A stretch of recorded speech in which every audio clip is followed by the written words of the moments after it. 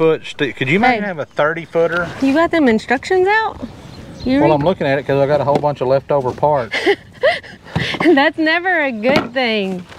No, that means we put it together without extra, without all the stuff they think we needed. So this is our new spray rig. So let's show them, Bub. You got it? I got it. Now let me toss it to you. Wow. So it's got this one has a 12-foot boom. I'm ready to go put a little water in it and just test her out and see The what wind is like. blowing 90 miles an hour. You can test it without worrying about water, with just water. It's got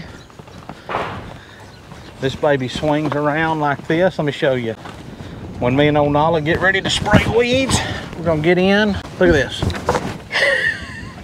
All my friends. When that thing gets full of water, it's gonna sit level like that. Yeah. You'll keep branching.